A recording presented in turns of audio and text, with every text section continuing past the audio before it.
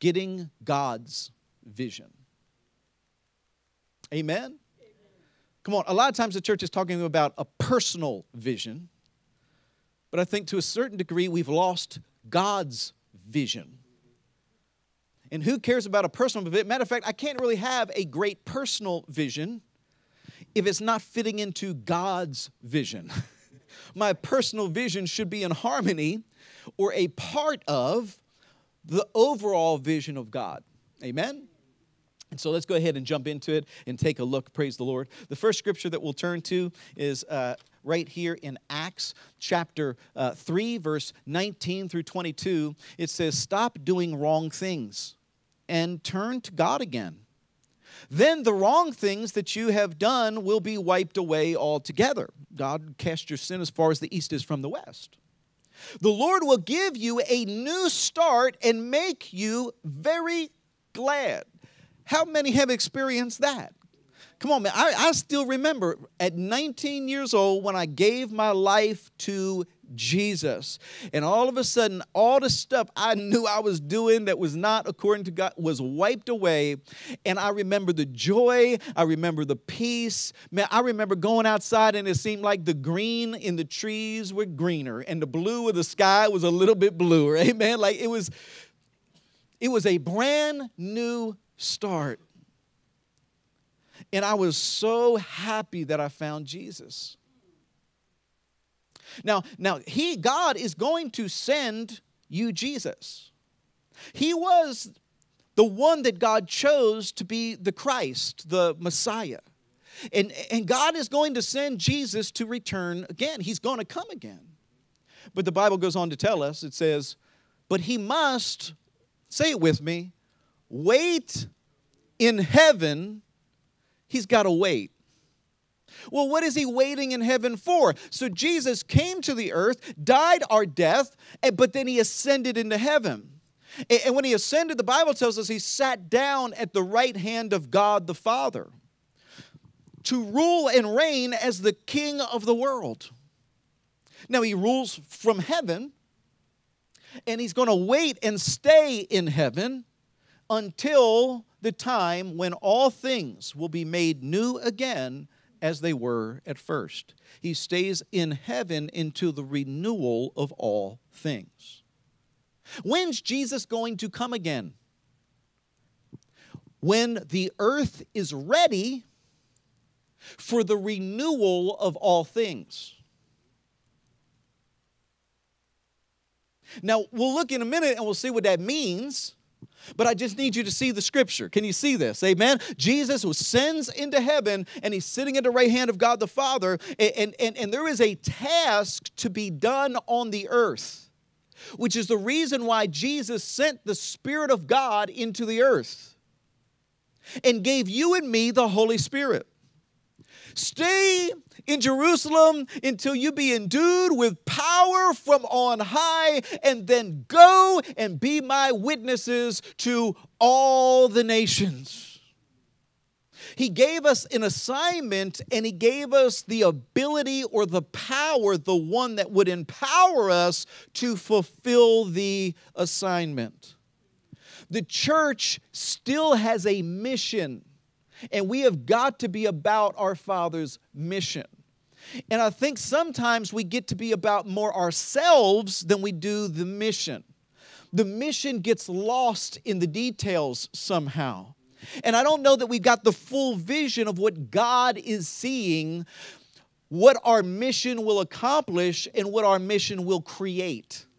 And if we ever saw the new world that was waiting to be born as we accomplish the assignment of God, I think that we would be about our Father's business a little bit more often. Come on, there are whole groups of people that see something that needs to be done in the earth that will lead to the earth's benefit. And they're not even saved, and they will organize around that vision so that they can accomplish that and feed the homeless or whatever that vision might be. How much more the church of the Lord Jesus Christ, especially when we begin to realize that the world we're creating literally, come on, Father, that art in heaven, holy is your name. Your kingdom come, so that your will gets done on the earth as it is in heaven. God is wanting His kingdom to expand because the more Christ is in human hearts, the less evil the earth is. The more God's will gets accomplished in the earth, the more Jesus is in. Come on, could you imagine an earth where everyone was saved?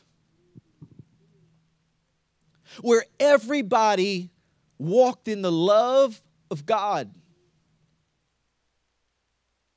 was honest with each other, cared about each other genuinely like a family.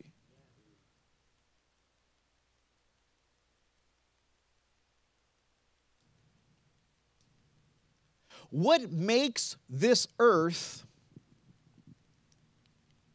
cause us to experience the pain we're experiencing? There's one answer, everybody. Sin. And see, what we don't get is that our sin has far-reaching impacts. Sin isn't an isolated event.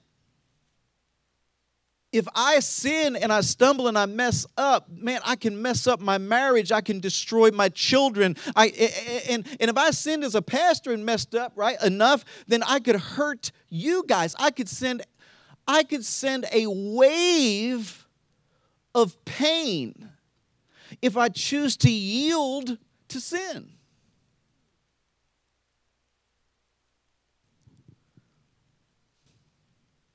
Can I tell you, people are not starving in this earth because we don't have enough resources to feed everybody. They're starving in this earth because people are greedy. They're starving in this earth because of wars. They're starving in this earth because of all other types of events and tragedies that are coming about because sin dwells here. But what if, just what if God became the king of all the earth? What if everyone ended up surrendering themselves to His lordship? We could beat our swords into plowshares. Do you understand what I'm saying? We wouldn't need to train for war anymore. Instead of spending the billions and trillions that get spent in every year around the globe, think, would there be any homeless? I'm just saying, I'm not trying to come up with some golden society or some lofty ideal. I'm just saying I don't think that the church dreams about that enough. That we have a vision that if we do what we're supposed to do, that whether we make it to that ideal or not, maybe Jesus comes back before that happens, but how much pain and suffering will we be relieving from the earth because heaven is heaven because sin isn't there. And the less sin is here, guess what? The more heaven-like this experience of life becomes. Can you see this? Sin is what destroyed it all in the first place. So the more righteousness that gets established into the earth, the more the earth starts looking like heaven. Now, it's never going to fully look like heaven until the return of Christ. But there are objectives that God has for the church for us to do before He returns. He is waiting in heaven until the time when all things are made, they're ready to get made new again. Just like they were in the Garden of Eden. And that's when He's coming back. That's why the last enemy that gets put underfoot is death. And He destroys it at His coming. And all things now get made new. Now, by His holy prophets, God spoke of all of this from the very, very beginning. This was always God's plan in Jesus. is that Jesus would plant a seed into the disciples, and the disciples would plant a seed into the nations, and the nations would start planting seeds, and the tree of God would just keep growing and growing till starts as a small mustard seed, but it just keeps growing till all the birds of the air come and rest in the church's branches. It's always been God's vision. And the more that we accomplish it, the less pain this world experiences. All right, let's go on to our next verse. Praise the Lord. Psalms 47, 1 through 9. Clap hands. Clap your hands, everybody. All you people, and sing to God in a voice of praise. That's what I want you to do. Clap your hands and sing to the Lord. Why are we clapping our hands? Singing to the Lord. Why are we exalting Him and praising Him and magnifying, glorifying? Why are we doing that? Because Lord Jehovah is exalted and He is awesome. That's why He is ascended and He is awesome. And He is now the great King over all of the earth. That's what happened when He ascended and He's sitting at the right hand of God the Father. He became the great King over all of the earth. Now the prophet looks into a future, and we always put this into the millennial reign, but I'm not so sure that this is where this belongs. I think this belongs at the end of the church age, right before Jesus returns. Listen. For He has now subdued for us, who's us? The church. He subdued for us the nations under us. The nations get subdued underneath His church. Do we even think this way or dream this way? We're waiting for all of the nations of the earth to be subdued under an antichrist. And when every nation is subdued under the Antichrist, then Jesus is going to return. That's not what the Bible says. It's when all the nations are subdued under the church is when Jesus returns. All the people underneath our feet. Come on. Today you are my child. Today I have begotten you. This is talking about Jesus, everyone. Jesus comes out of the grave, and He is the first fruit of the resurrection. He is the first one to be raised from the dead, and God says, that's my boy. That's my child. Today I have begotten you. Then He says to him, ask me, and I will give you the nations as your inheritance. I will give you the ends of the earth as your possession. Who? Jesus. There is a day that is coming when all nations will serve the Lord. That the seeds of the church continue to plant and populate until all nations are serving the Lord. You say, David, it's impossible. That's kind of God's specialty, everyone. It's to take the things we think are impossible and boom, He does them and makes them possible. And that's why we're singing praises and we're glorifying Him, because He's exalted on His throne and He is awesome. No one else could do it but Jesus. But Jesus can. Not only can He, He's going to. You say, Pastor David, you're messing with my theology. I'm just showing you scriptures. What verse don't you like? I'm just saying that maybe the future of the church is a little bit more hopeful than what we've been taught.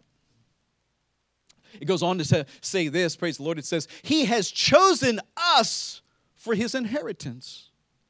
Ask me, and I will give the nations as your inheritance. The ends of the earth as your. He chose you. In the honor of Jacob, whom He loved. God went up in glory. Jesus ascended. Lord Jehovah with the sound of the trumpet. So sing to God in glory. Sing to our King. Because when did he become our King? The minute he went up in glory. Because the King of the whole earth, it is now God. Satan is not the God of the earth anymore. Jesus has conquered the devil, and he is king. And for this purpose, the Son of God was manifest, to destroy what Satan built, to destroy the works of the devil. Satan took 4,000 years to build a great idol that Jesus came, the stone of God, and hit at the feet, shattering the idol. And all of a sudden, Daniel tells us his kingdom begins to emerge. And it keeps covering the earth. It just keeps expanding and growing till it covers the whole world. This verse goes on to tell us this, praise the Lord, that it says sing praises to him. Man, there's a lot of praising, isn't it? Amen. Sing, like just get some, you all need to get some praise about you, get some joy in you. Stop being filled with such fear or hopelessness. Because God reigns over the nations. God sits upon his holy throne. And there is a day coming where the rulers of the nations were turned to the God of Abraham.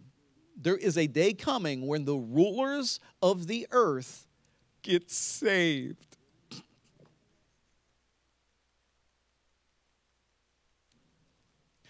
The church completes its mission, its assignment. Because the dominion of the earth are God's.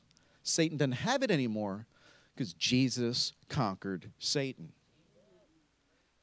And he is greatly exalted. Amen. Man, when God started showing me this stuff, it messed with my brain. I'm telling you, this is not what I used to believe. But the more that I started to look into the scriptures, why? Because I was taught dispensational premillennialism. Amen. I was taught an antichrist is coming and God is just going to rescue a broken, beat-up church, and Jesus is going to have to come and save us all from it because we're powerless and we're so weak. But that's not what the Bible teaches, everybody. He is coming back for a glorious bride without spot and wrinkle. The gates of hell will not prevail against the church of the Lord Jesus Christ. It's not going to happen. That's not going to happen. So I'm not telling you I've got it all figured out. But you know what I am telling you? I'm telling you that there's a lot more hope in our future that the Bible teaches us than what we've been taught. That there is an assignment and a mission that we are on by God, and that Jesus isn't coming back till our mission is complete. So we better get about our Father's business. Amen? That the more we get about our Father's business, the more like heaven this earth will become, because the more Christ is in human hearts, he pours his love into those hearts, and before you know it, guess what? The hate and all that type of stuff, and right, the sin, he starts cleansing these earthen vessels.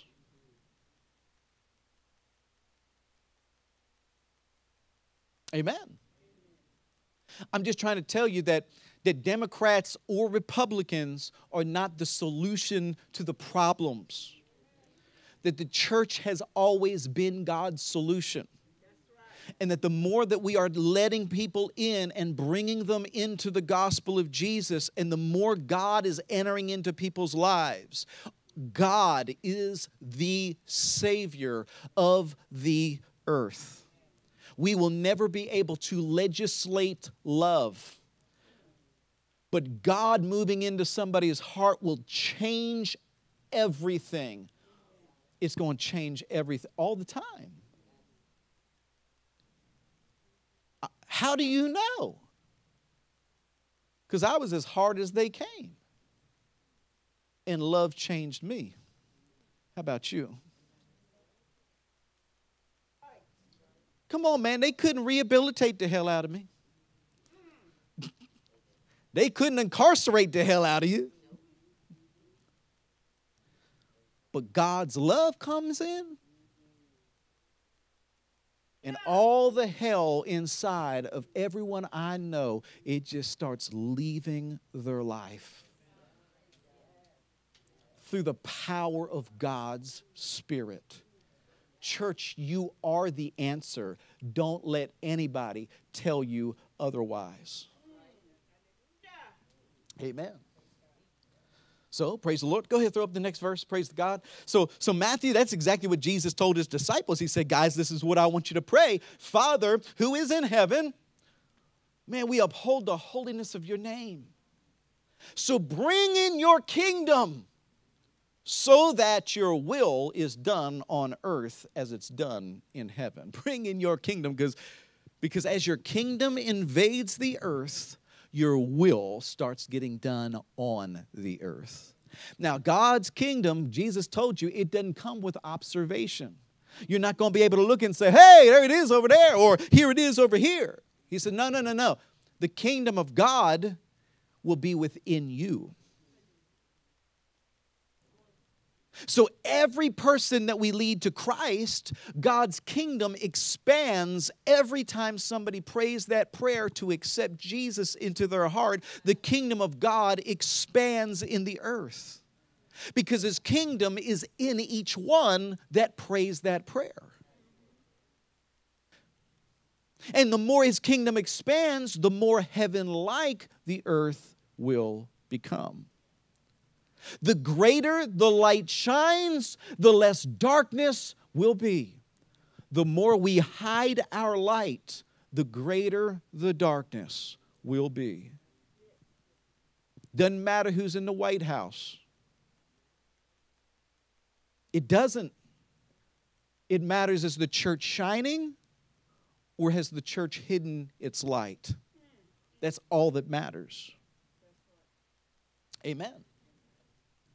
Praise the Lord. So the contemporary English version of the same one, it says this. It says, come and set up your kingdom so that everyone on earth will obey you. That's the contemporary English version. Just as you're obeyed in heaven. This is what we're supposed to be praying. God, let your kingdom expand into every human heart until everyone on this earth is obedient to you. It can't happen. God is like, he's really good at doing what people think can't be done.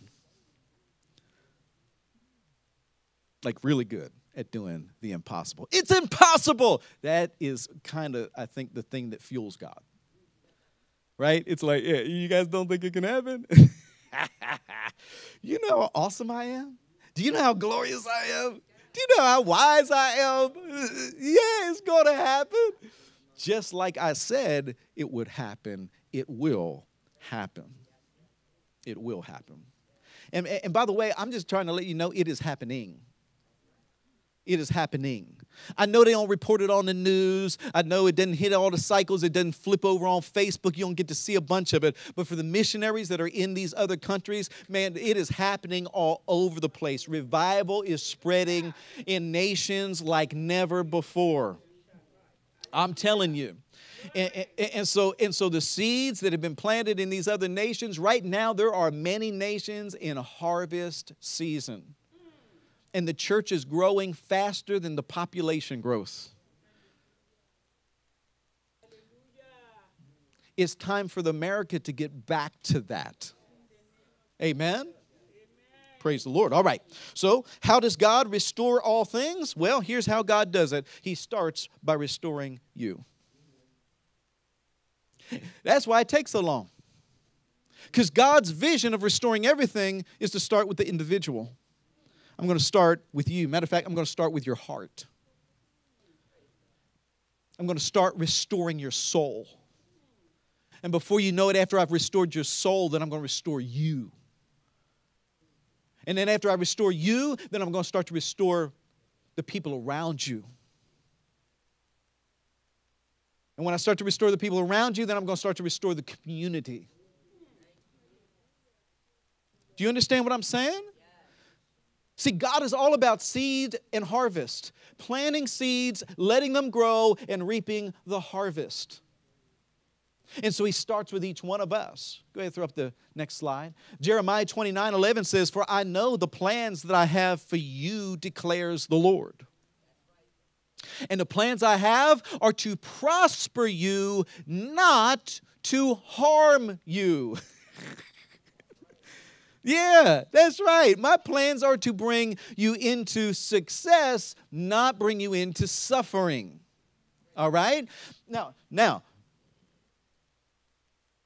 plans to give you hope and a future. That's pretty cool. Let's look at it in a few other translations. Amen. Contemporary English version again says, "I will bless you with a future filled with hope." Can I tell you, that is not what I hear on Facebook and social media. I don't hear Christians talking about this hope-filled future that God said, I got these plans, and these plans are going to give you hope for your future. But you know what I do find? That the Bible, when it begins to tell us about the end goal of God for planting the church, it is way more hope-filled, and it's got a really bright future. It's got a very victorious future where the church ends in victory. And all the nations and all the rulers of the nations have become followers of Jesus. That the seeds that he planted and that the disciples gave up their life for will come to fruition, and they will continue to go and grow until the kingdom of God has spread across the entire earth.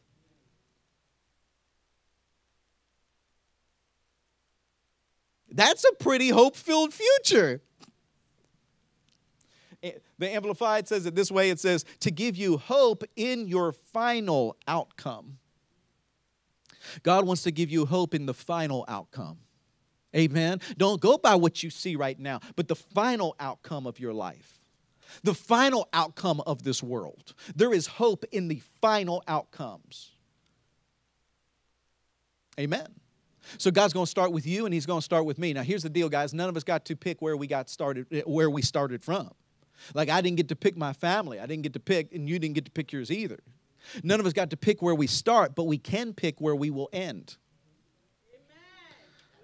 See, there's these plans that God has for us, and if we'll be willing and obedient, if we'll be led by his Spirit, then he's going to take us by the hand, and he's going to walk us into an expected end.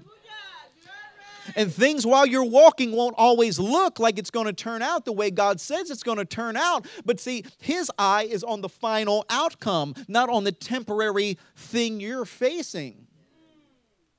And we've got to get our vision around the final outcome instead of the temporary things we hear and see.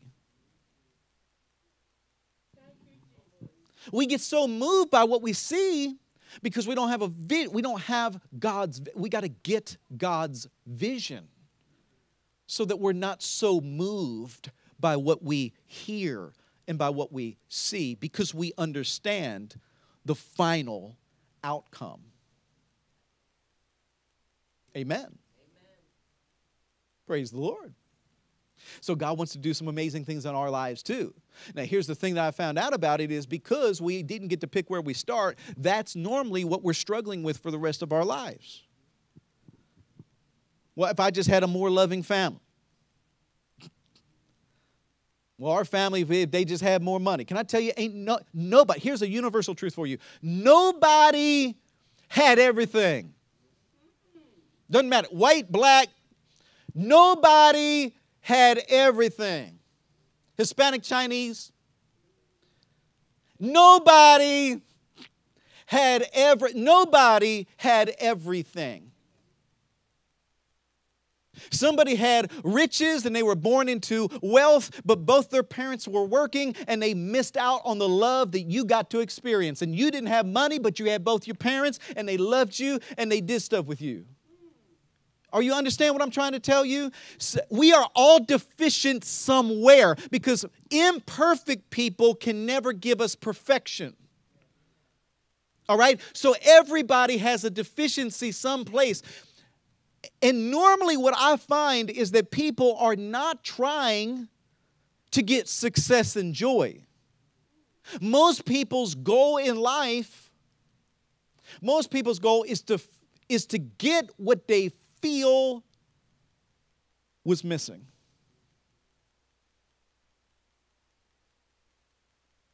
I didn't have the dad that I wanted, so that woman will go to all kinds of men trying to find that father figure that she's always wanted. I didn't have the mom that I always wanted. I didn't have things, and so they will sell out their whole life to try to have stuff because they didn't grow up with stuff.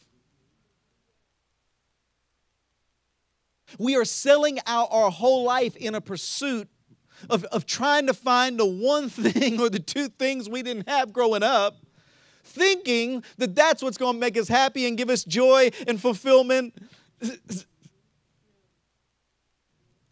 But we're not seeking joy, because we could have just got off that roller coaster ride. We could have stopped chasing our tail and actually just found joy. But instead, no, we've got to have joy this way.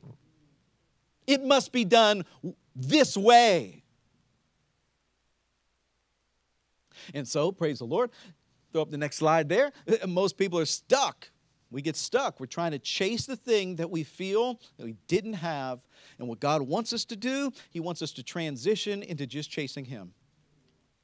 Stop chasing the stuff you think you didn't have growing up. Quit that and just start chasing Jesus. I'm telling you, if you have Jesus, you're going to have everything, because Jesus is the only perfect one that can give you perfection. And I've met a bunch of people that chased that one thing they feel they didn't have, and they were trying to save their life, and they lost it. Yeah, they got money, but they lost their family. Are you listening to me? With Satan and this world system, there is always an exchange. To gain one thing, you've got to give something else up. And so Jesus said, hey, listen, stop playing by the world's rules and just start playing by mine. Just chase after me. Pursue me. And so this is what the Bible says about it, if we will, praise the Lord. Matthew says, be concerned above everything else with the kingdom of God. What do you mean? The expansion of the kingdom. Of getting Jesus into human hearts, of taking the kingdom that is in you and putting it in others until it covers the globe. That is all you need to be concerned about. You're going to have a life after this life that you're going to have. It's going to be glorious and wonderful. But right now, I need you to make this world wonderful for the next generation. And if you will be concerned about the kingdom expansion so that my will can start getting done on earth like it is being done in heaven, if you will concern yourself with that and with what God is requiring of you in this generation, now is not the time to live. I'm going to live my best life now. I'm living my best life now. Not me. This is the worst life I will ever experience. The life I get to live on the other side of this place is my best life. It is my best life. Now, you're going to hell. This is your best life now. I guess you live it up. Do whatever you can, because this is not going to, doesn't get better than here. But no. I'm going for the kingdom, man. This is, no matter how great this life will be, it will always pale in comparison to the life that God is offering us. This is the rescue mission. That's what we're on. And God says, if you will go rescue my people and expand my kingdom, you do the things I'm asking you to do, I'm going to provide you with all these other things. If you seek the things, I got to get the thing I didn't get growing up. If you try to save your life, you're going to lose it. You ain't never finding joy, success, and happiness in that. But if you will give up that stuff and start chasing my kingdom instead, and you start expanding my kingdom, you're not going to miss out on anything.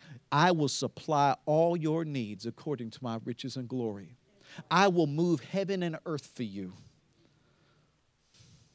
We actually saw God do that this week, didn't we? Amen. We got some testimonies, praise the Lord, from some of our church members of God moving heaven and earth for them because they are chasing after the King. Amen. Come on, He's going to provide us with everything. It's the secret to life. Amen. Let's go ahead and throw up the next one. Praise the Lord. So Psalm 40, it says this. I waited patiently. I just love the psalmists. Amen. He says, I waited patiently for the Lord. And He turned to me and He heard my cry. And then He lifted me out of the pit of destruction. Because how does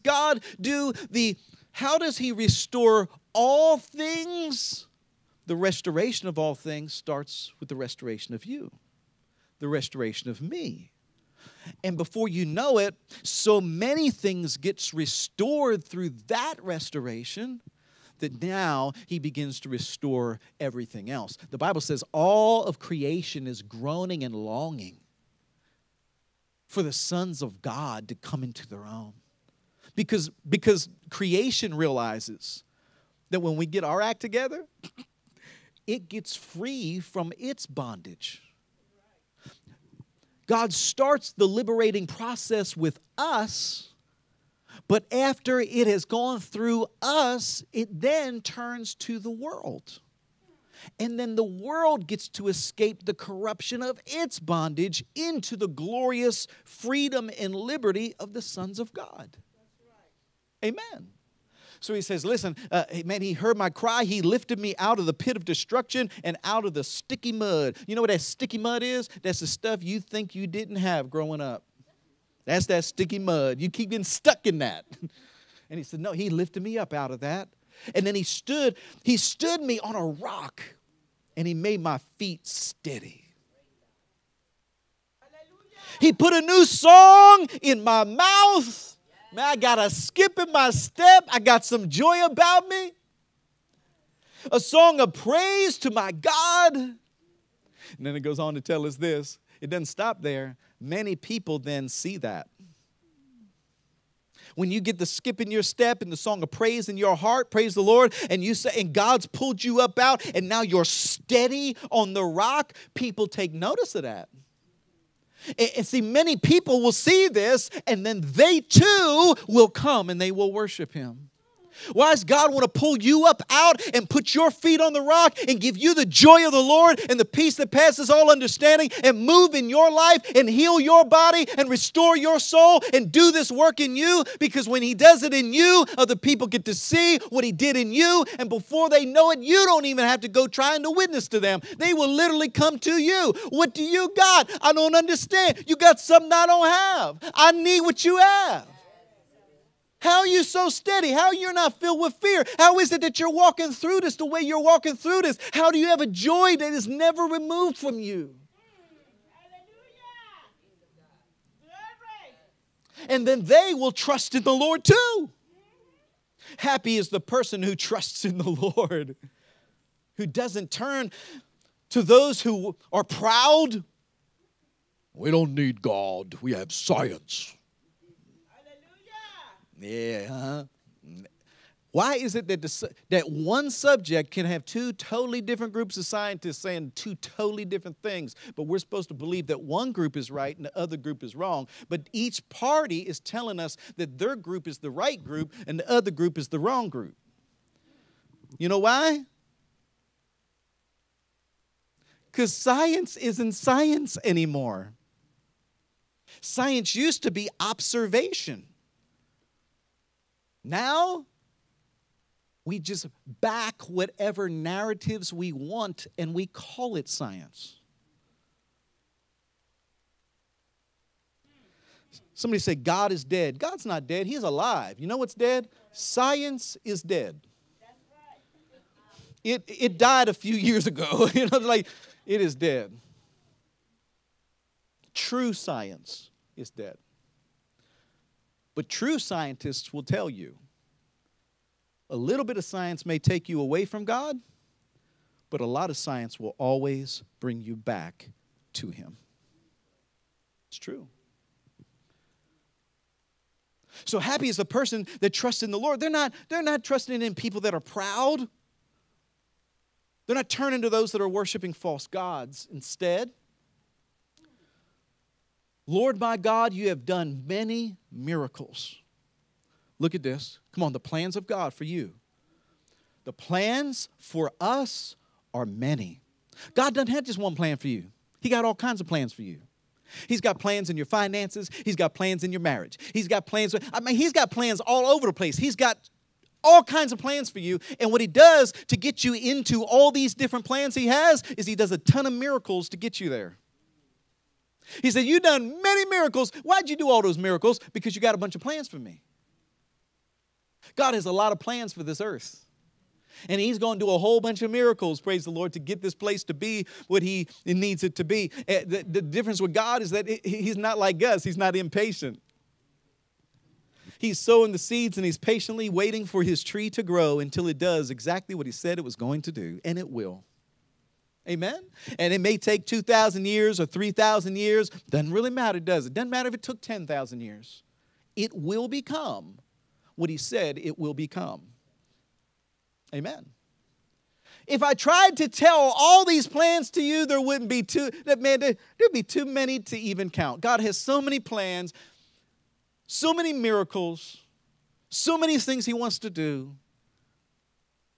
And he's doing them. He's doing them through his church. Praise the Lord. So Job says it this way. It says, God is always doing great things. He's always doing great things. God is always at work. He's always active. He's always doing some great things. So I haven't been seeing those great things in my life. All right, well, let's start in the first one. Let's do away with evil and let's start to seek the Lord. Okay? And I'm telling you, if you will surrender yourself to the Lord Jesus, you will see all kinds of miracles and all kinds of plans. And God will start doing all kinds of stuff to those that are surrendering. And over this world, in this world, every day new people are surrendering. And every day God is doing some great things on their behalf. That cannot be explained. How did it happen? I have no idea how it happened. It's impossible. But not with God. All things are possible with God. And countless awesome deeds. You can't even count how many awesome things God is doing every day on this planet. And that he wants to do every day in your life. So, praise the Lord. John tells us this in chapter 20, verse 30. It says, Jesus performed many other wondrous signs. He did all kinds of wondrous signs. So John said, hey, listen, I wrote down some of the signs of what Jesus did. But can I tell you, that was just to show you that he was Messiah. But he did so many other things that are not written in this book. I couldn't write them all down.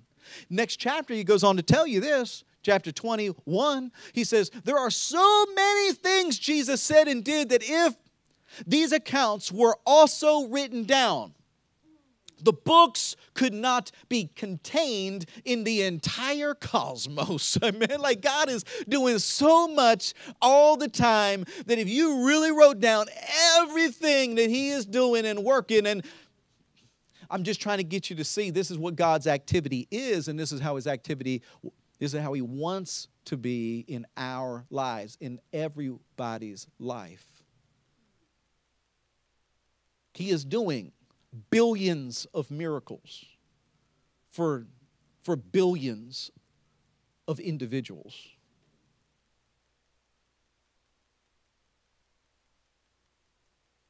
If you saw how many miracles God has done behind the scenes, some that you're not even aware of, when you get to heaven and you see all his activity behind the scenes, you're going to be shocked at how much he was moving mountains on your behalf.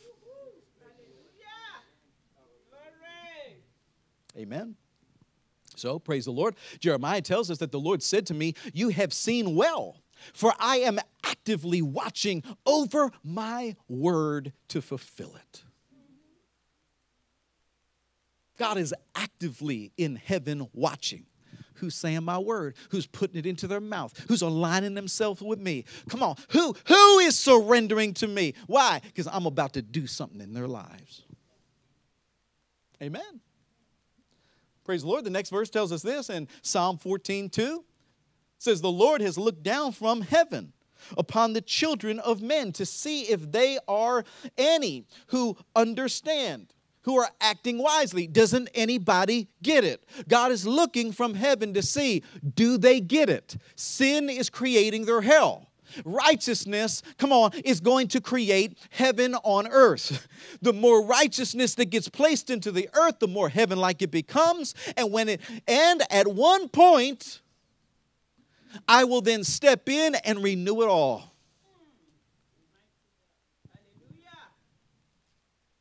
Are they not understanding? Do they get it? He's looking. Is there anybody wise in this age? Is there anybody who can see that if they do the vision that I've given the church to do, if they fulfill the assignment, heaven invades earth?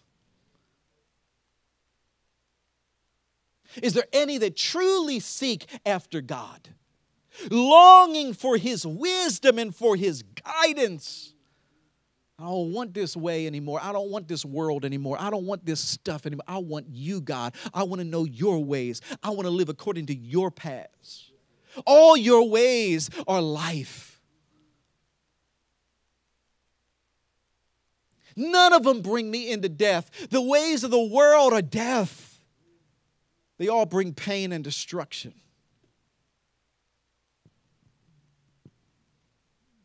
Amen.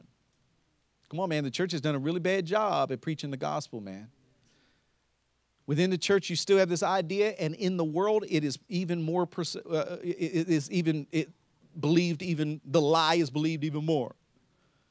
That sin is all the fun stuff that we don't get to do as Christians, and righteousness is all the boring stuff we got to do because we're serving Jesus.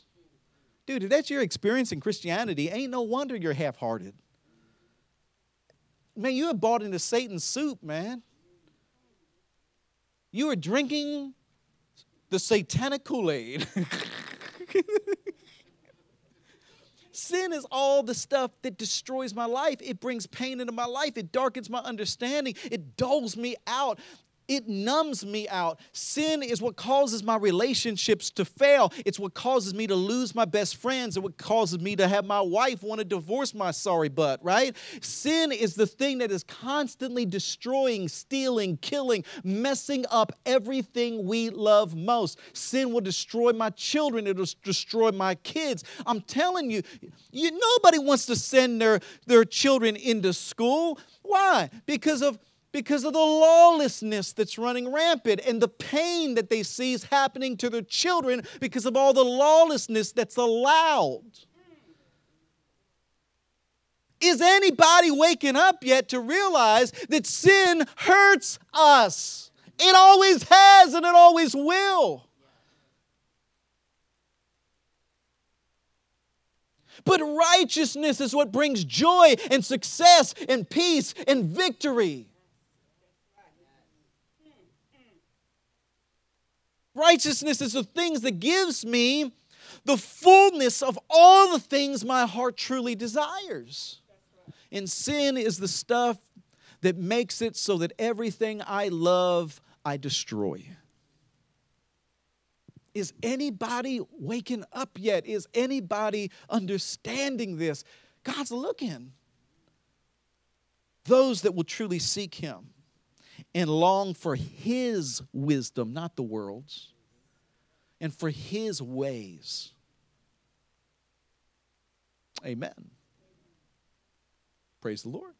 All right, what we got up here? Amen. 1 Corinthians chapter 15, it says that Christ, the Messiah, is the first fruits. That's pretty awesome. Christ is the first fruits. He's the first one that got resurrected from the dead. He went into hell in our place. He bore the punishment and penalty for our sin. In hell, He conquered Satan, preached to the captives, rose again triumphantly, and was the first fruit of the resurrection. Because of what Jesus pioneered, when we die, to be absent from the body is to be present with the Lord.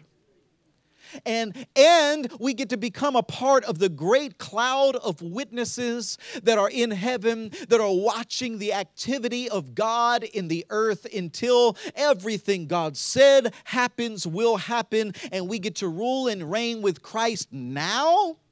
But then we get to rule and reign with Christ when we see him as part of that great heavenly cloud of witnesses. Amen? So this resurrection pioneered our resurrection, but one day it won't just be a spiritual resurrection where we get to go in heaven. One day it's actually going to be a physical resurrection too, where we get glorified bodies. It says, then those who are Christ's own will be resurrected. And this resurrection has to do with the resurrection that gives us a glorified body. Why do we get a glorified body? Because now we're back in a glorified earth. It's just like Adam and Eve all over again, everybody. So you get a body for a glorified earth because you now are going to be living in a glorified earth. I can't wait for my glorified body. Amen. Eat all the Krispy Kreme donuts I want and not gain any weight. You know what I'm saying? Like, can't wait for that glorified body. Jesus done walk through walls. I'm going to pop in on John every now and again. Just, boop. Hey, what's up, man? I mean, glorified body's awesome. All the limitations of this body are gone. So, but when does this happen? It happens at his coming. After that comes the end or the completion. Now, the completion is when all things get restored. It's the restoration of all things. And notice what it says, though. It says, now, when he delivers the kingdom to God the Father. So God says, hey, listen, come, sit at my right side and rule the nations. But then once all of these things have been submitted underneath his feet, then he delivers it back to the Father. And says, here, God, Father, look at what I was able to accomplish through my church. Here you are. Amen.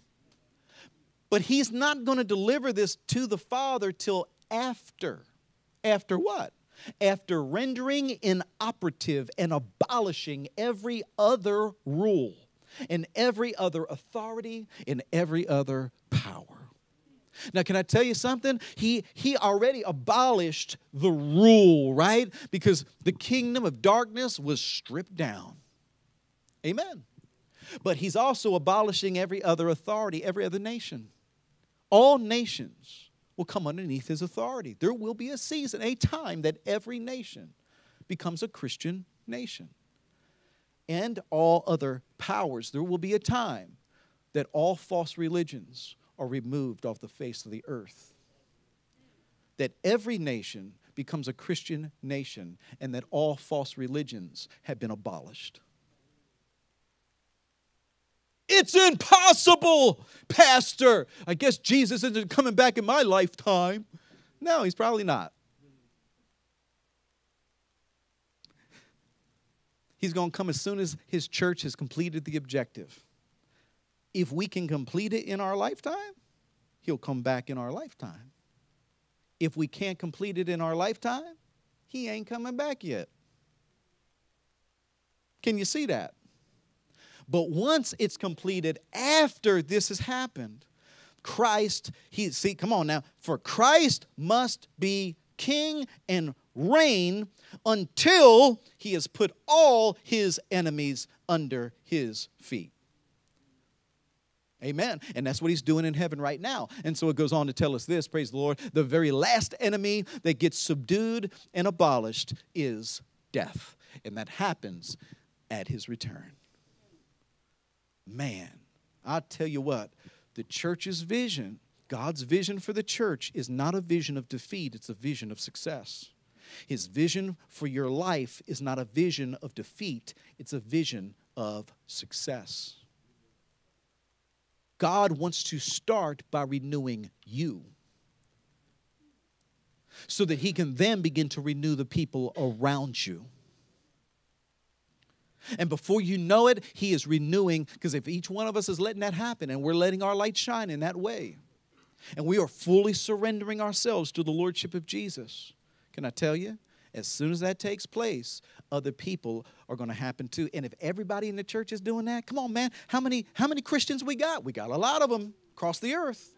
If all of us started to do that, Did you know that if every believer won one person to Jesus this year, and then every believer won one person to Jesus next year, right? So we get everybody saved and we get them trained up the same way. So every believer the following year wins one person to Jesus. We could win the entire globe in 2 years.